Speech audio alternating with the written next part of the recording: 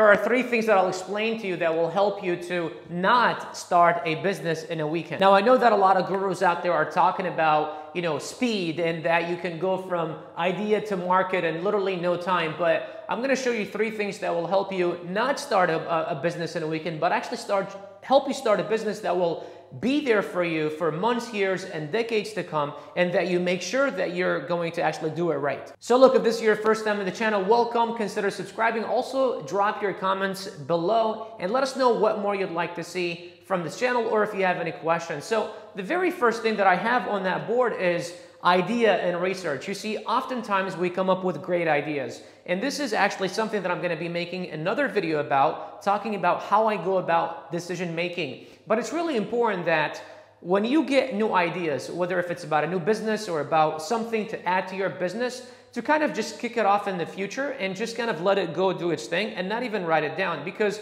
you're going to realize that 60 to 80% of the ideas that we get are usually not that good. But when you start getting ideas and then you want to act on it, it's really important that you put adequate research. That's very important. And I call this thing the discovery mode, or the discovery kind of timeline, right? Which is another video that I'll be making as well, explaining in depth what I mean. But just to kind of describe it briefly, it's where you go in and research and try and attempt at a business or a new venture or something that you want to do, and simply go in and look at all the intricate things and all the ins and outs that have to do with that particular business. What do I need to do in order for me to succeed in that business? Now, it's very important for you not to overanalyze anything that you do and not to simply overthink it, because oftentimes what happens is, when we overanalyze things, we become paralyzed with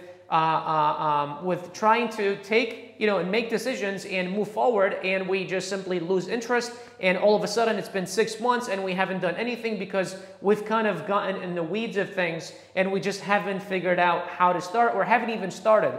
What you want to do is you want to just do some research, get the basics of how to get started, but you need to trust yourself that you're going to just figure it out as you go. So that's number 1. It's idea, research, and then actually implementation. Speed is very important here, but you want to make sure that you actually give it adequate time before you get things going. The second thing is capital, and that's really important. I hear and see a lot of comments and a lot of people talking about, I want to start this business, but I just don't have money. I want to start this thing. I don't want to, I want to start selling on Amazon, but BJK University says that I need $10,000 in order for me to start. And I don't have anything. I have $500. I have $2,000. I want to start this business and it needs $20,000 and I only have $3,000. What do I do? Well, you have to understand is you personally do not need to have money in order for you to start a business or a venture or do anything, because there is this thing called OPM, other people's money. And if you look at all the huge institutions, if you look at Amazon and you go back 25, 30 years ago, Jeff Bezos gave away 20% in exchange for $1 million to investors because he needed to raise $1 million to do his next thing, right? And what he simply did is he gave a few percentages to 20 different people, or I'm sorry, I want to say he gave away 10% for exchange of $1 million, so he gave 0.5% to 20 different people. And those people are now billionaires. And if you're asking, but I am a nobody, why will someone actually listen to me? Why will somebody actually invest their money in my idea? Well, because there are a lot of people that have high-paying jobs like doctors, lawyers, engineers that make $5,000, $10,000, $20,000, $30,000 a month, and they don't need all that to live, right? They live pretty modestly, or they just have savings accounts. And after years and decades, they have tens of thousands, some of them hundreds of thousands, sitting in the bank, and they don't know any better to go invest it, and their money is just simply collecting dust. So if you approach them and say, hey, Mr. Potential investor, I've got an idea and it can make this much in the future. Why don't you bring your money, put it in, I will put in the work, and I will bring you in as an investor. You can be a silent partner where you invest X amount of money for X amount of percentage in my business, and I run it because I have the blueprint, because I've done my research, I've found a blueprint, and I found a step-by-step process on how I can make this thing successful, right? Or you could simply borrow money. There is credit cards, there are loans, there are, friends and family. You can even do a Kickstarter where you simply have an idea, if you have an invention, and you want to just, raise some capital, I'm pretty sure you all have heard of the term raising capital, and that's pretty much what it is.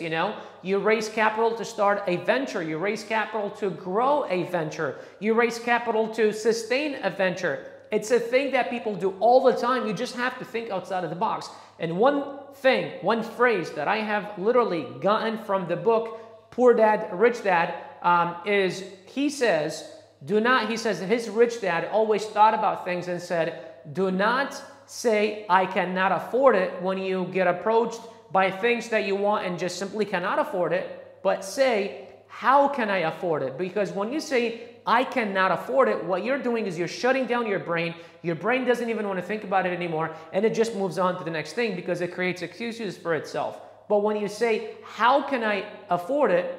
You open up potential in your brain. You simply open up possibilities, and then you start thinking about all those things that are possible. Our brains are very underutilized, but when you actually spend some time inside of your mind and allow it to do its thing, you're going to realize that it's a machine. It's an amazing, very sophisticated, awesome machine that is very underutilized, and we honestly are just really underutilizing it. Now look, if you're enjoying this content so far, please do me a favor and smash that thumbs up button, and also let us know in the comments what you'd like to see from this content, from this channel in the future. And if you haven't, be sure to subscribe as well. And the last thing is work. It's actually putting in the work and staying disciplined to making sure that you actually see the entire thing through. I say, rule of thumb, you should have in mind a minimum of 12 to 24 months to invest in any brand new venture. And this is why it's very important for you to go in that discovery phase, because what you want to do is you want to figure out a thing that, say you spend 6 months in discovery phase and you figure one thing that you resonate with and you kind of enjoy doing. What you want to ask yourself is the following question. If I go for 2 years minimum, well, actually before that question, the first question is, am I okay with going for a minimum of 12 to 24 months and dropping everything else? So I only focus on this one thing and then this one thing only for the next 12 to 24 months. If the answer is yes, then ask yourself the second question. If after 2 years, this thing goes nowhere and I have to completely drop it and cut my losses and move on, will I regret the last 2 years? If the answer is yes, then go for it. If the answer is no, then keep going in that discovery phase until you find that one thing. But if you've gone through a couple dozen things and you haven't found that one thing, then you're just being too picky.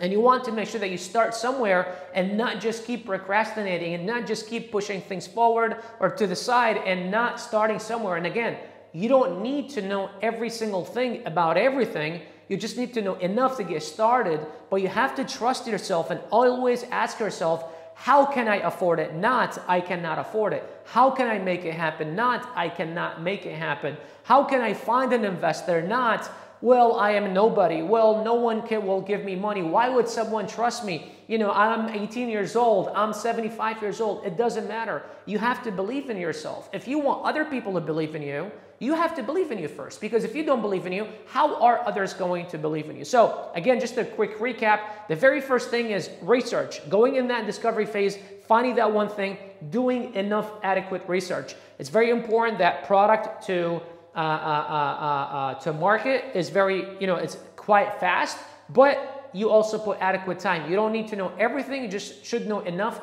to get going and then figuring it out as you go. The second thing is capital, because anything you do needs money, right? So raising capital, if you don't have the money, no problem. Start with your closest people, friends, family, mom, dad, brother, sister, son, daughter, right?